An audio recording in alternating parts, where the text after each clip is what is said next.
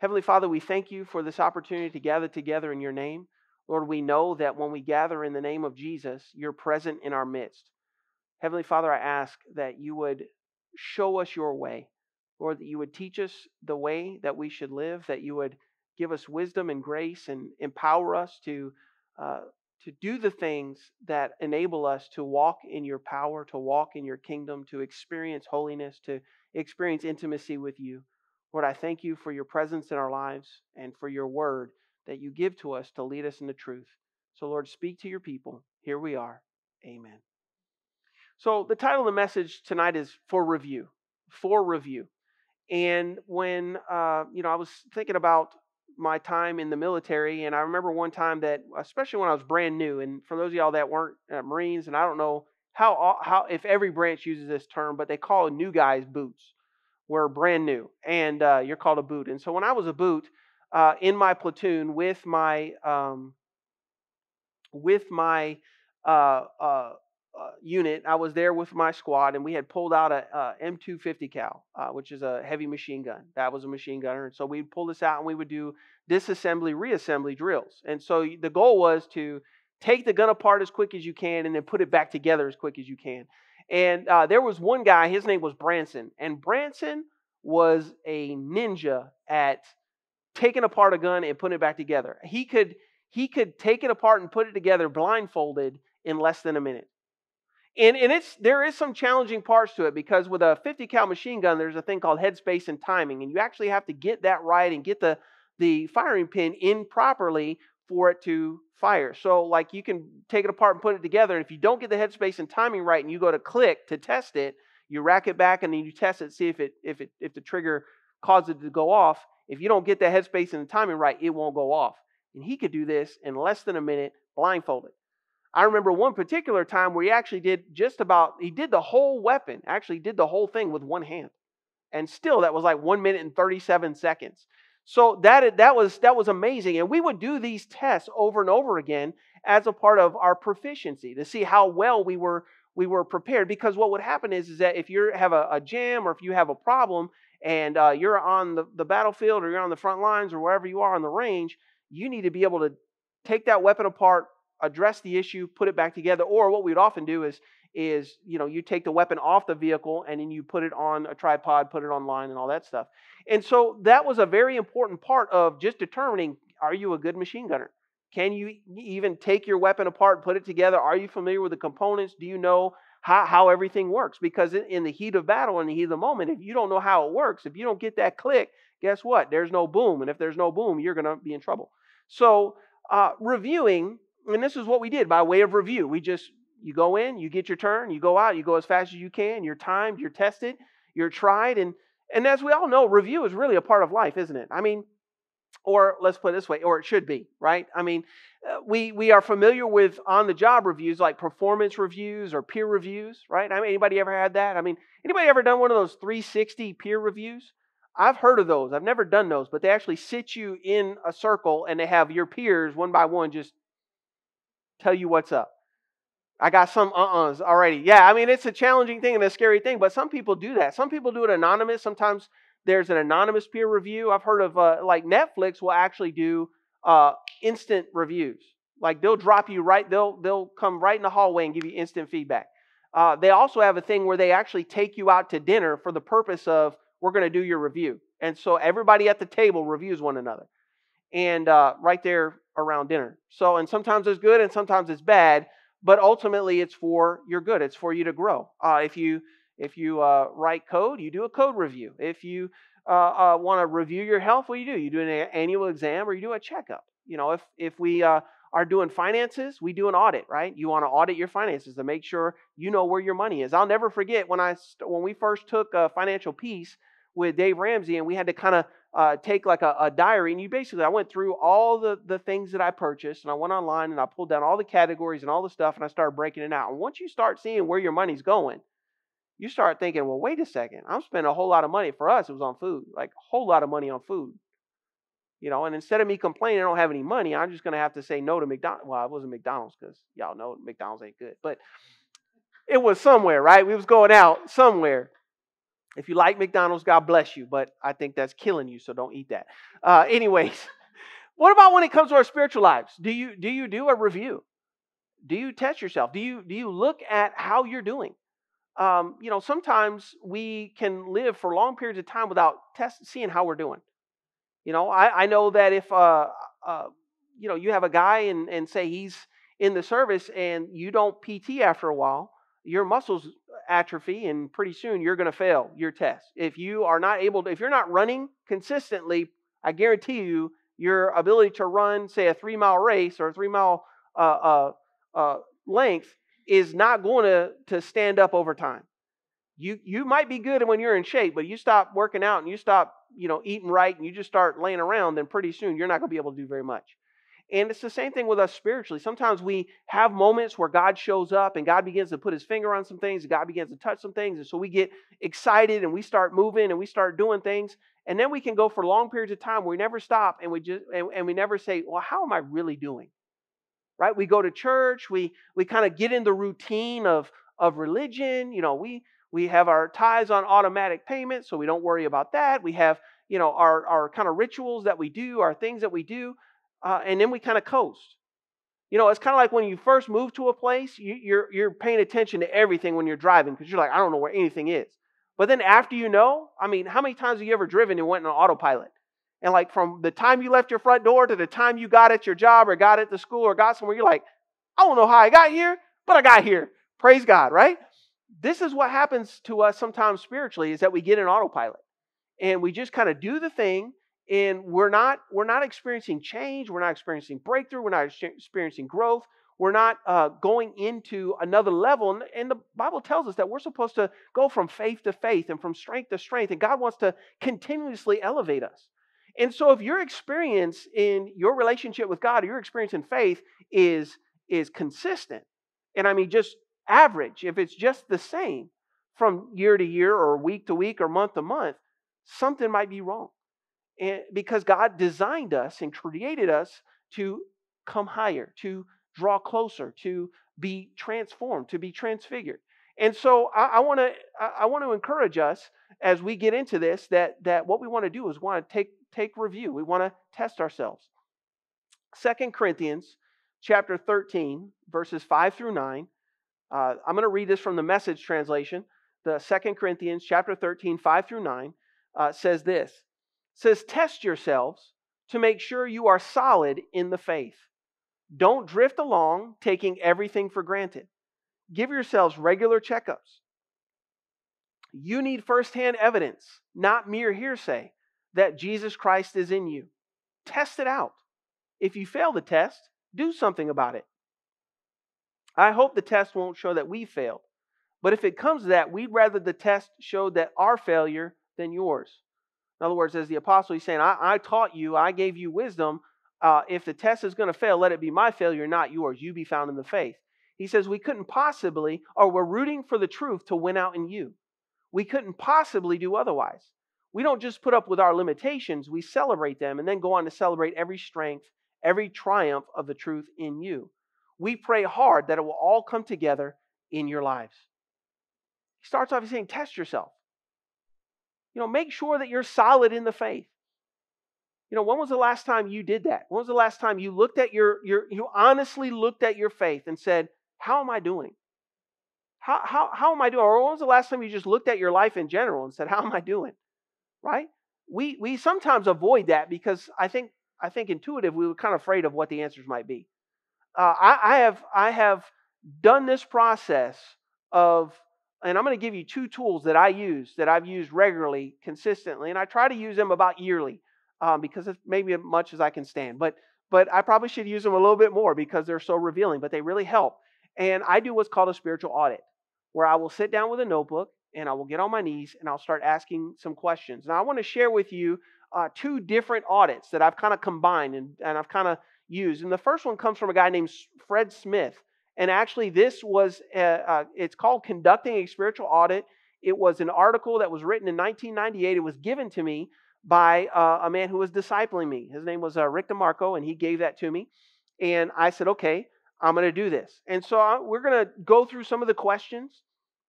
And what I can do is we can make this available to you in a handout or something later on. But I'm going to give you a couple of questions. We're just going to talk through these, and I want you to think about these as we go. Okay? So the first one is, am I content with who I'm becoming? Am I content with who I'm becoming? Do you like the person you're becoming? Are you becoming more like Jesus? I think I know people that had a really passionate press into God, and they had radical changes in the beginning of their faith, and then something happened, and they just kind of got on autopilot, and instead of really continuing forward, they kind of stayed where they were. Or in some cases actually went back. Things they used to say, I would never watch this show, I would never do this thing. Now they're, maybe compromised a little bit. Maybe have kind of come back and said, okay, well, it's not that bad. I can handle this and this and that. And the big question is not right or wrong here. It's is this who I'm supposed to be? Am I happy? Am I content with who I'm becoming? Am I becoming like the person God wants me to be? And then a follow-up question to that is, am I becoming less religious and more spiritual? Am I becoming less religious and more spiritual? It's really easy to be religious. You can go to a church any given Sunday, every Sunday, and everybody would consider you religious. You can bring your Bible. You can have a big fat one like I got. You can run around and be like, look at how holy I am. I got a big Bible. Now this is not mine, but I could get a big one with big words and just say, hey, it's so I can read it better. But I could use that as an excuse. But here's the thing: I could use this as a display of how holy I am.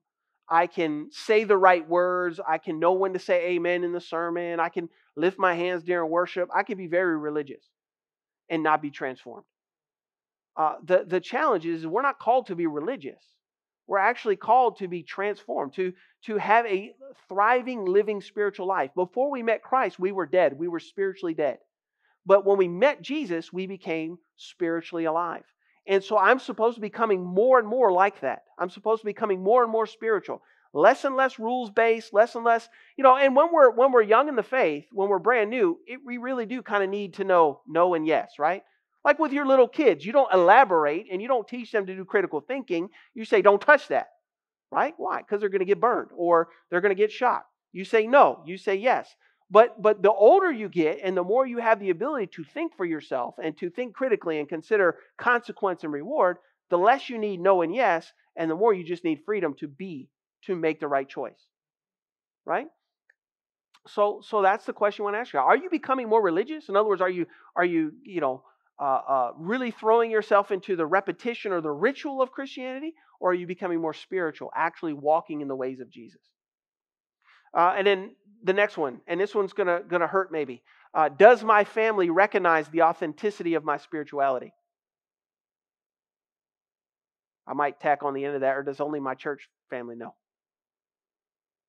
Does my family recognize the authenticity of my spirituality? If the pastor showed up at your house and started doing a survey of your family members, would they say you're spiritual? That you're growing spiritually?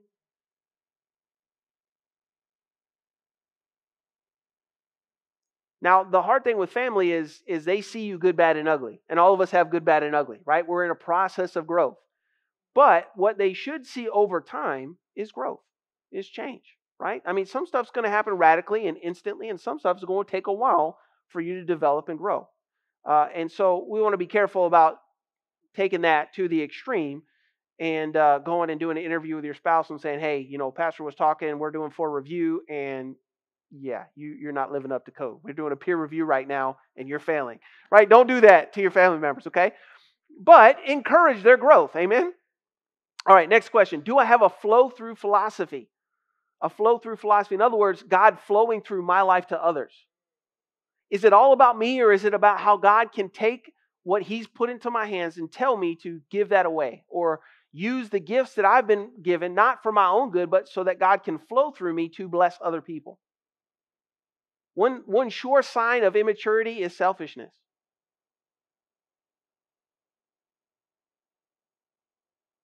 And if you haven't grown past a spiritual selfishness, then you are are probably in need of some change. And we hear it all the time. Y'all don't play the music I like. You don't sing the songs the way I want to sing them. You don't. I have my chair and you make me move. Pastor, I like to sit in the back and you tell me to sit up front. I park here, or I do this, or I don't like how the kids do, or I don't like. Well, okay, amen. I hear you. But is it about you? Are these things that critical? That for the sake of someone else or for the sake of overall, is it about you? That's why, like when we do worship songs, for instance, we do songs that are congregational based so that congregation can get involved. You notice we don't have a lot of individual singers just singing a song that's all about their skill and their ability. It's the team, and what the team is doing is leading us to God, not making it about you watch while I perform, right? Because if we cater to that selfishness, we're actually catering to an immaturity. All right, so that's something to think about. In your life, do you have a flow-through philosophy? Next one, do I have a quiet center to my life? Do I have a quiet center to my life? Or is your life always chaotic? And I know that, if you're a parent and you got little ones, it can definitely feel like your life is always chaotic. But there should be a place where you're able to get alone with God and just get peace and internally have a quiet center, a non-anxious presence. Jesus was never anxious. He was never rushed. The crowds pushed in on him and he walked right through them. They wanted to stone him. They wanted to throw him. And he was just like, can't touch this. I mean, he walked right through. I would love to see like video of how that happened, because it's like they're trying to grab him and he just walks through like nothing's happened. I don't know if there was like an invisible force field. I don't know if they parted like the Red Sea, but the Bible says he just walked right through them. I don't know how that works, but that's pretty amazing. I mean, y'all remember when they came for him in the garden and he said, who y'all looking for? They're like, I'm looking for Jesus. And he said, I am he. And what happened? They fell down, like they got knocked down by power. I wonder if the same thing happened when he started walking. They just, who knows? But he was never pressured by the people, by the environment, by the circumstances.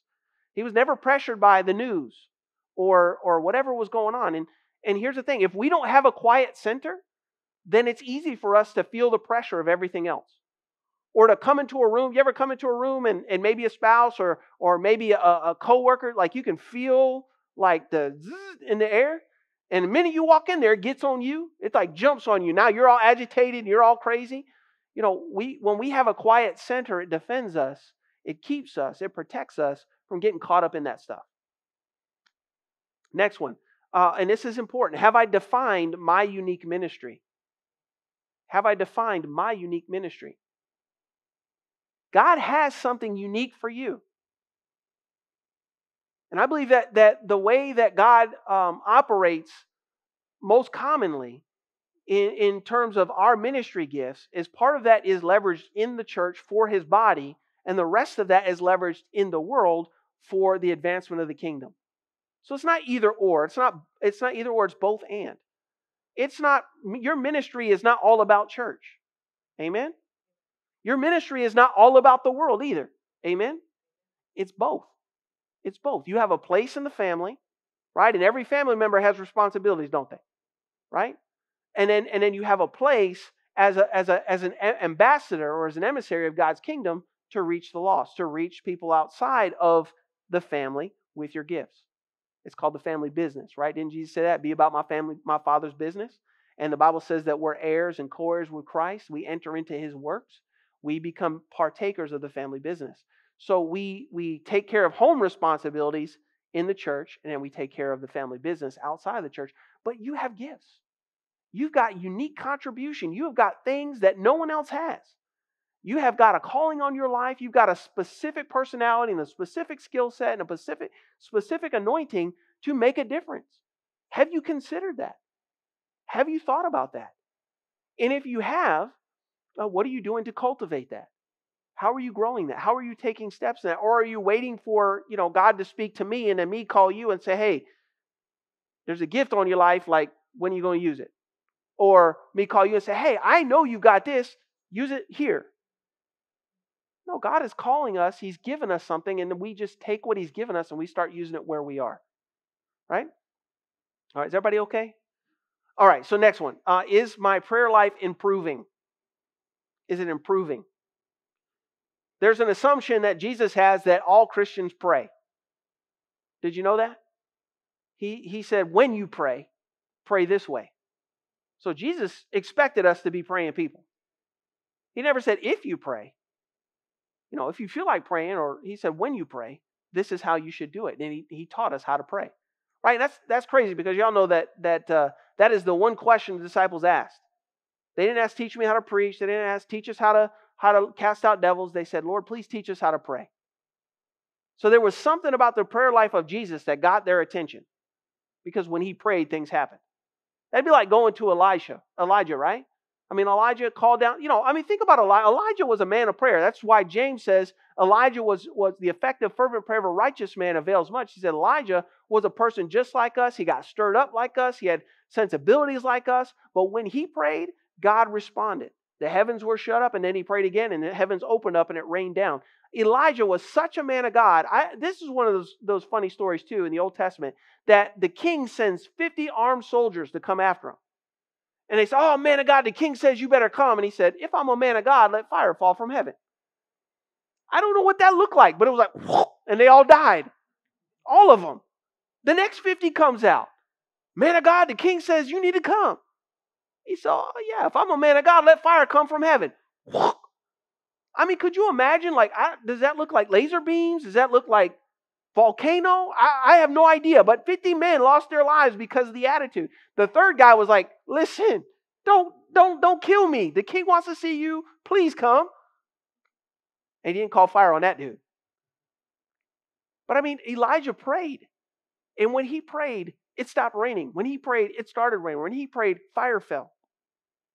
And James, the apostle, goes so far into the Bible to say, listen, he's just like you. You have an anointing. Matter of fact, it's better for you because you have the Holy Spirit on the inside of you. You have the promises of God's word. He didn't have all that. We have that. We have God in us and God with us, and the sure promises of God's word that we can stand on. So let me ask you, is your prayer life improving? When we start out and we start praying, it's real simple, right? Father, please bless me.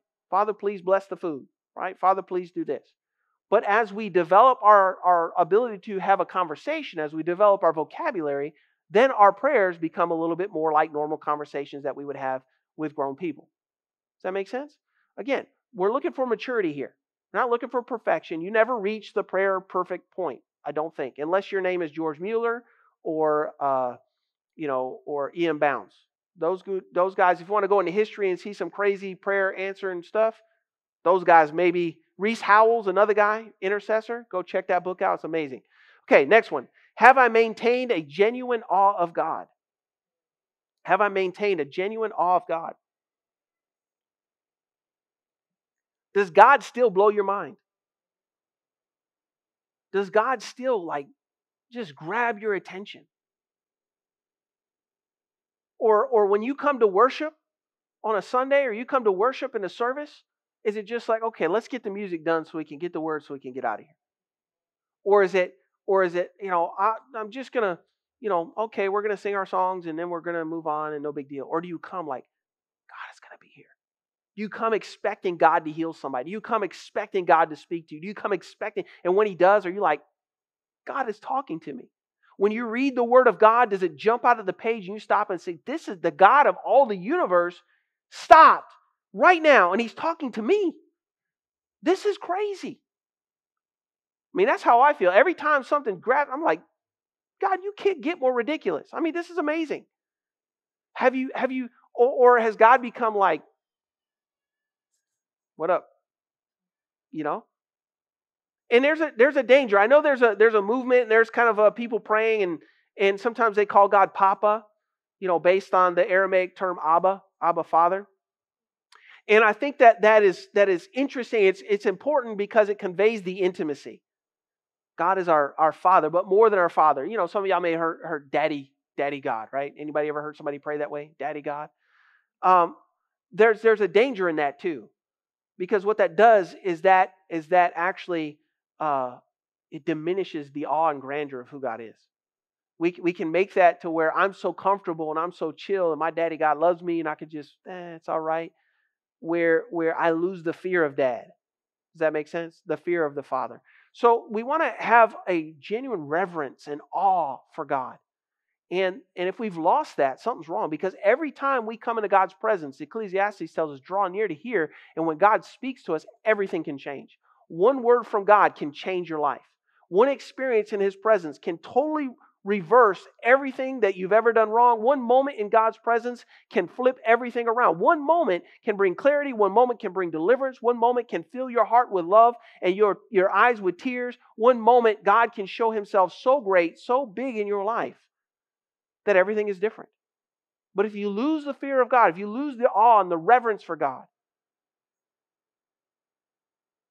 then I'm afraid that you miss some of the most important parts of what makes life with God awesome. All right, next one, because I got to move on. Is my humility genuine? Or is it fake? Let me move at the next one. Is my spiritual feeding the right diet for me? Is my spiritual feeding the right diet for me? I'm going to use a simple one. Now, I'm not against this, so don't misunderstand what I'm saying. But the Bible app is an amazing app produced by lifechurch.tv. Those guys, Greg Rochelle, those guys are amazing. And they've blessed the world by making multiple translations of the Bible available in a simple-to-use app. But one of the things that I don't actually like so much about the Bible app is some of their quote-unquote reading plans. Their reading plans are devotionals. They're not Bible reading plans, though they're spoken of as Bible reading plans. Some of them are actually legit Bible reading plans. But here's the thing. If my spiritual feed, if I say, did you read the Bible today? Oh, yeah, I read my Bible reading plan in the Bible app. And it's the topic is fear, how to overcome fear. And so if I were to look at that and I would see one verse on fear and 3 pages on somebody's story. Okay, am I feeding my soul with the Word of God?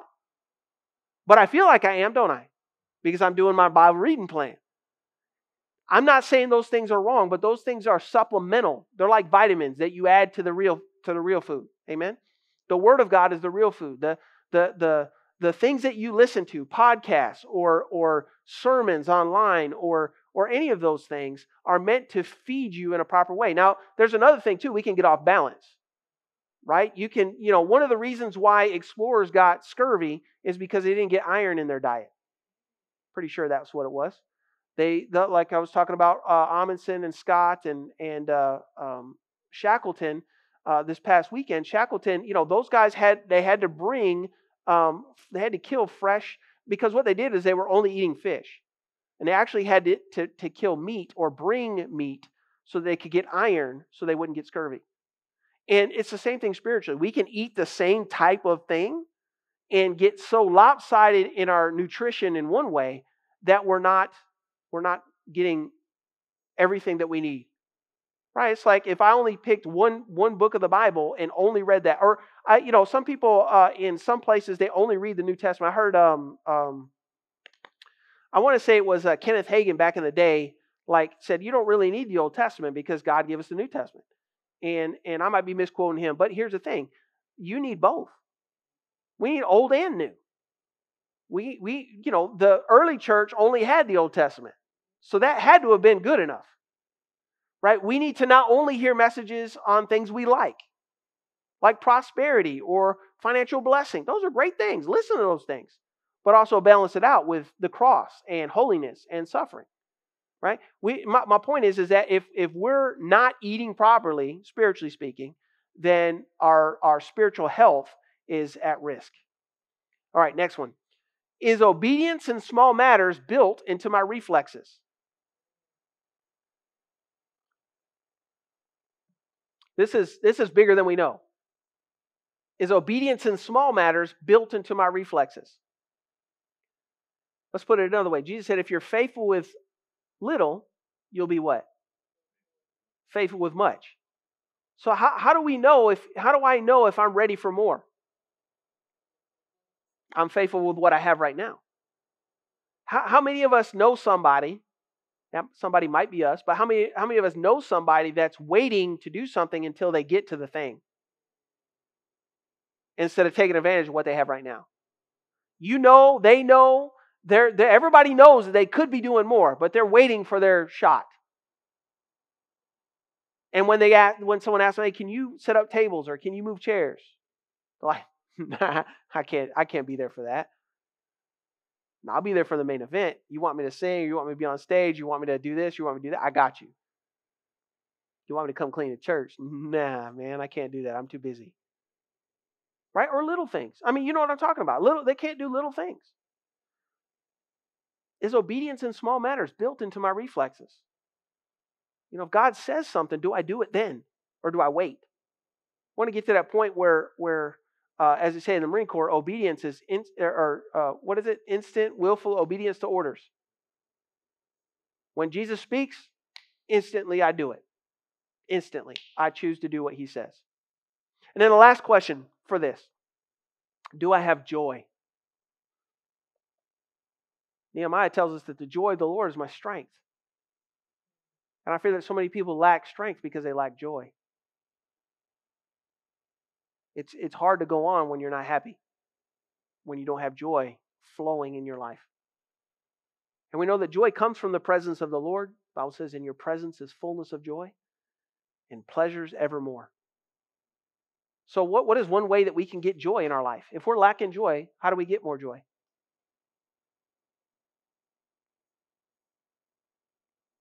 What did the verse say? In your presence is joy. So how do I get more joy in my life? I get in the presence of God. I know it's simple. But it's sometimes so simple that we overlook it. And we chase all these things and God's like, no. Joy is in my presence. You come spend some time with me, I guarantee you get an infusion of joy in your life. So we want to prepare the way for change. If we've looked at ourselves and kind of done a review and decided that we're not where we want to be, and I can be honest with you that in my life there are areas where I'm not where I want to be. I constantly try to review things and say, well, in this area I want to get better, in this area I want to do stronger, this area I want to learn more about, these things I want to grow in. And so we should always be in this continuum of change. We should always be pressing in to become more and more like Jesus. Hosea 10:12, I love this verse. It says, sow for yourselves righteousness, reap in mercy, break up your fallow ground, for it is time to seek the Lord till he comes and rains righteousness on you.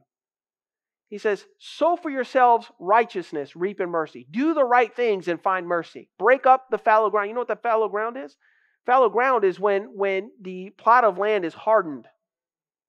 And it needs, before a farmer can plant, they have to break that hard soil off to get to the bottom of that, so that way they can sow seed in fertile places.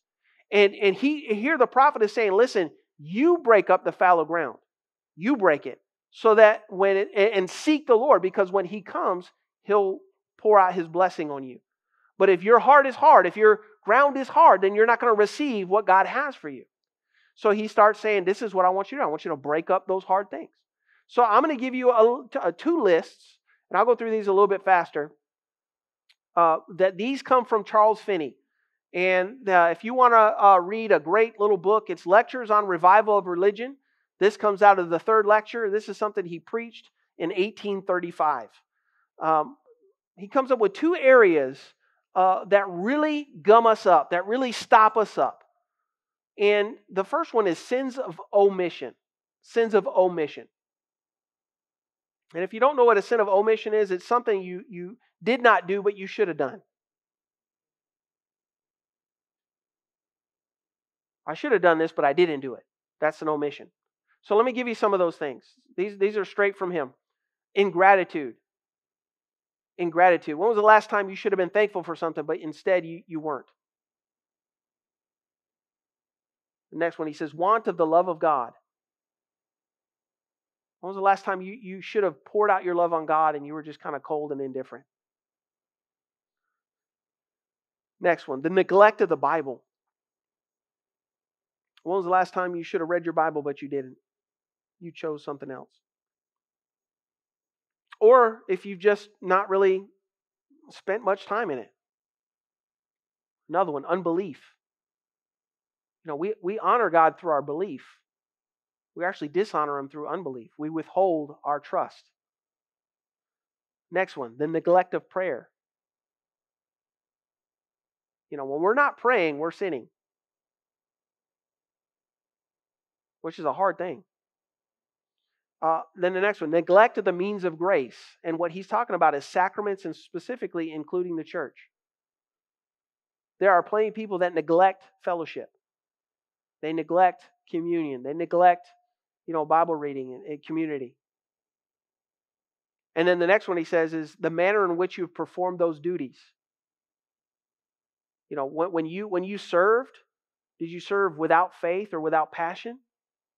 Or did every time you serve the Lord, every time you're in, whatever minute, maybe say you're a greeter, and every time you serve, were you serving with joy, and were you serving with excellence? Were you serving with passion for the Lord? Or were you like, I'm at the door today? And next one, he says, you're one of love for the souls of your fellow man. And the next one goes with that. You're one of care for the heathen. I mean, do you care about what's happening to other brothers and sisters in the faith that's happening in the world? I highly recommend that if you don't check it out, check out a website called Voice of the Martyrs. Voice of the Martyrs tracks active martyrs, Christians that are being killed and persecuted for their faith right now. There are many of our brothers and sisters in the faith, in the Lord, in India that are being killed right now because they believe in Jesus. Churches being attacked and being burned to the ground. Pastors being beaten in front of their families and killed. China, persecuted. Many places around the world. Do we even care? I know we do, but do we? Do we enough to actually pray about it or try to get involved in it? Right? Or do we pray for the lost? Or just complain about them? Or just be glad we're not one of them anymore? Then he says, your neglect of family duties. It pleases God when you honor your family, when you bless your family, when you take time to be family. God created family for a purpose. And neglecting family is not so good. And it's one of those things nowadays that it's so easy to do, right? Because we have these little devices. It's still funny if you go to a restaurant. I know we haven't had much chance to go to restaurants lately, but if you sit down, I mean, how many times are you seeing like a whole family right across from each other? And sometimes they're texting each other from across the table.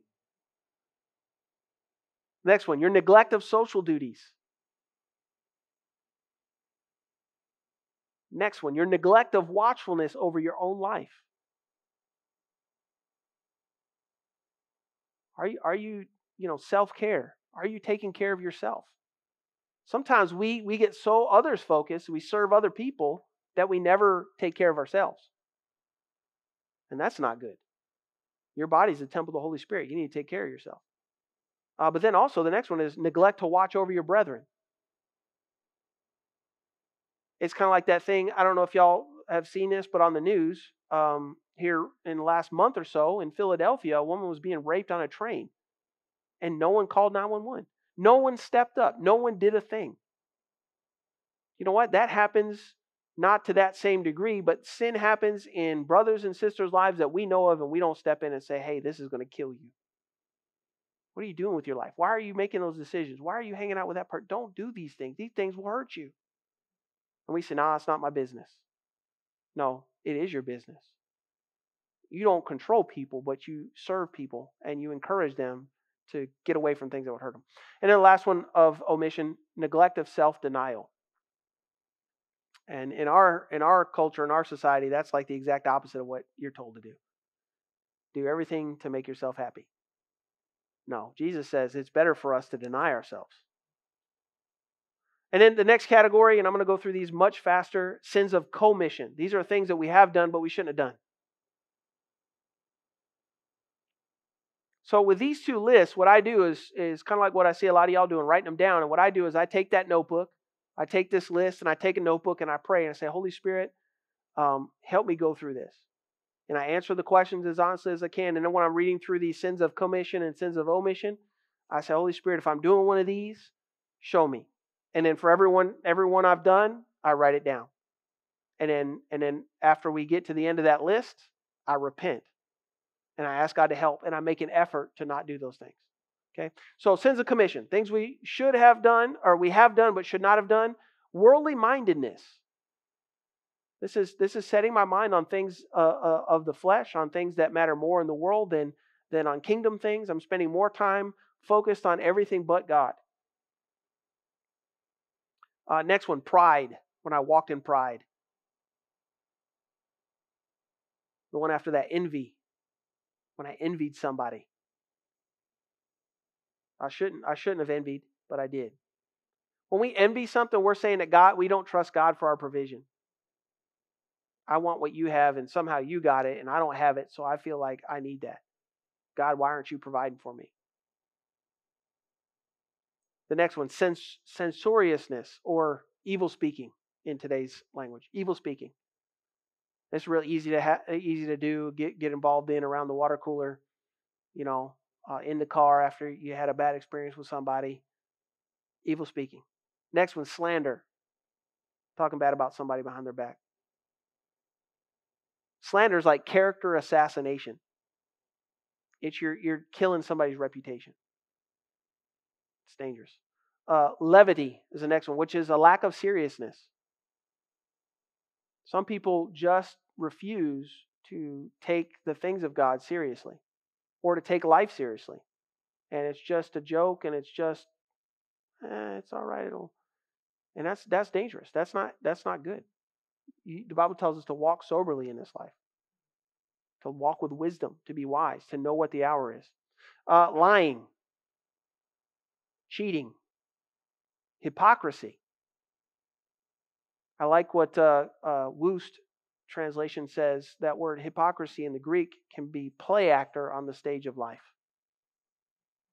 because they wore masks. And that's what a hypocrite does, wears a mask. The next one, robbing God. And we know that comes in the form of tithe, but also comes in when God asks you to give your time or your talent or your treasure, and we don't. We withhold it. Next one, bad temper. And probably the way James would say it in James chapter 1, outbursts of anger, outbursts of wrath. And then here's the next one, the last one, hindering others from being useful. Sometimes we're the reason why somebody won't serve, or we're the reason why somebody won't give, or we're the reason why someone won't pray, or someone won't do something for God that God called them to do. And that's a sin when we stop people from doing what they were supposed to do. So as we wrap up, but just, here's the thing. If you would do a self-review, then you'd find the mercy of God. God will come to you. God will change you. God will lift you to a higher place. God will deliver you. God will empower you. He'll take you, I love, as the scripture says, out of the miry clay and set you on the rock of salvation. In Job, this is the way it's said, in Job 11, 13 through 20. In the Message, it says, still, if you set your heart on God and reach out to Him, if you scrub your hands of sin and refuse to entertain evil in your home, you'll be able to face the world unashamed and keep a firm grip on life, guiltless and fearless. Wouldn't that be great to be unashamed and have a firm grip on life, both without guilt and without fear? He says, you'll forget your troubles. They'll be like old faded photographs. Your world will be washed in sunshine, every shadow dispersed by the day spring. Full of hope, you'll relax, confident again. You'll look around, sit back, and take it easy. Expansive, without a care in the world, you'll be hunted out by many for your blessing. But the wicked will see none of this. They're headed down a dead-end road with nothing to look forward to. Nothing. What did he say? He said, if you'll do that, still, if you'll do this. If you'll do this, if you'll come. People don't change because they experience something. They change because they evaluate the experience they have and they act differently. This is why we get in patterns, we get in habit loops, we do the same thing over and over and over again, and we feel bad about it, but we go back to it. Why? Because we're not stopping and saying, what do I need to do differently? What is in my environment that's causing me to do this? What is triggering my emotions? What is provoking me to act in such a way? And how do I avoid that next time? Father, how do I receive help from that? How do I get Holy Spirit to move in me and speak to me when things are about to get this way? How can I change? When it comes to our salvation, the Bible admonishes us. It tells us that we're supposed to work out our salvation with fear and trembling. That's a serious command. And when we do, the Bible says that God will work in us so that we will both desire or want to do what pleases Him. We'll be able to, we'll want to, and we'll be able to. That's Philippians chapter 2, 12 and 13. That we work out our fear. So our job is to work out our salvation. We do the work. But as we do the work, God gives us the desire to do the right thing, and God gives us the ability to do the right thing so that He actually does the work in us. Does that make sense? And the fruit of a relationship with Jesus is a transformed life.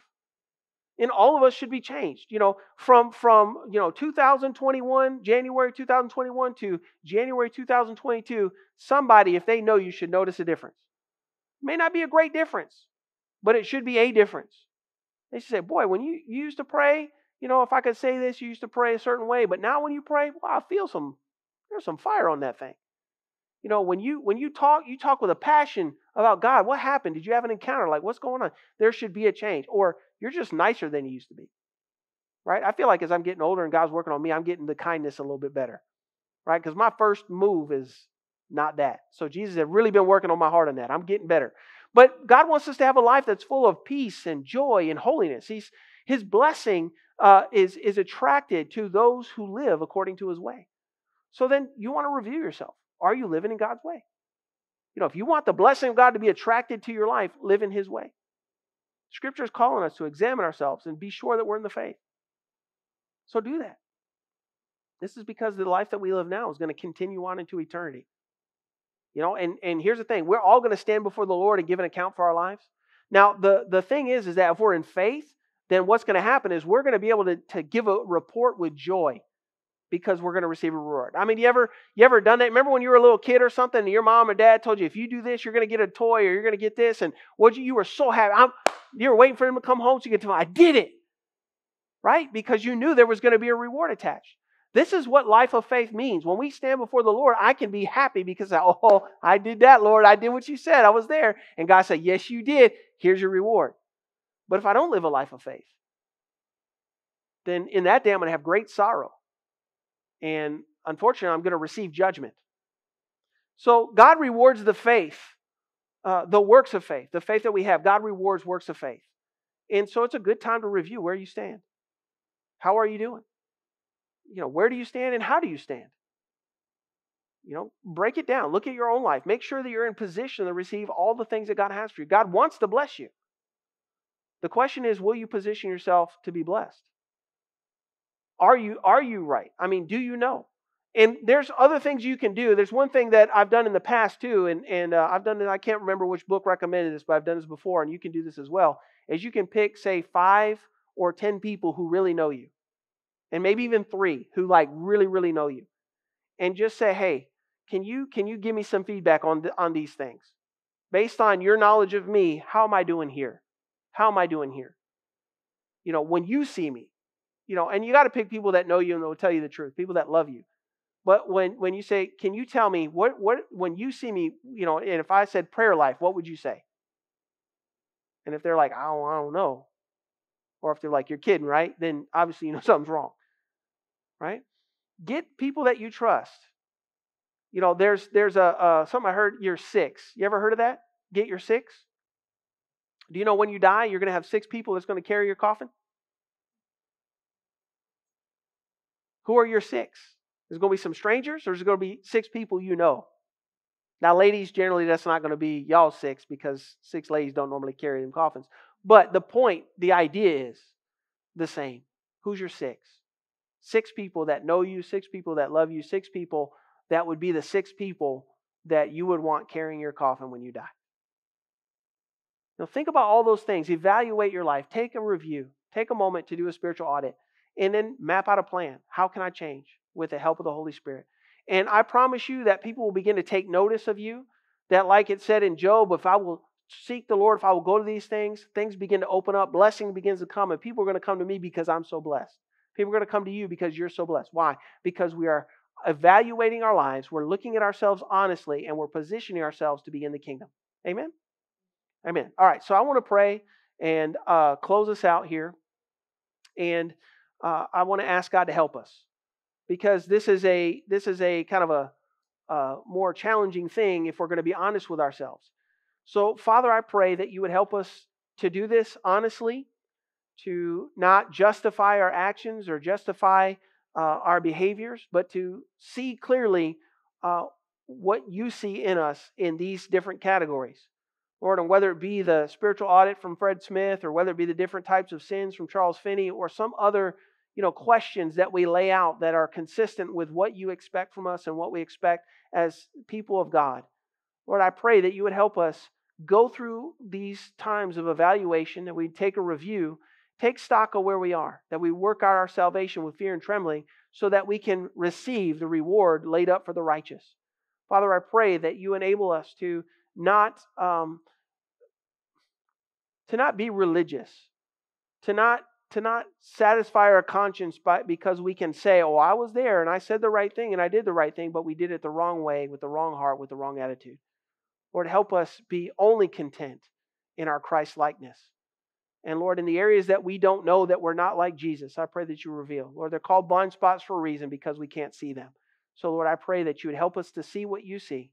And whether that be through trusted friends, or whether that be through the voice of the Holy Spirit, or whether it be just through the mirror of God's Word, Lord, I pray that you would speak to every one of us so that we can truly find ourselves firmly planted on the faith, in the faith, on the rock. Lord, I ask this in the name of Jesus. Amen and amen. Hallelujah.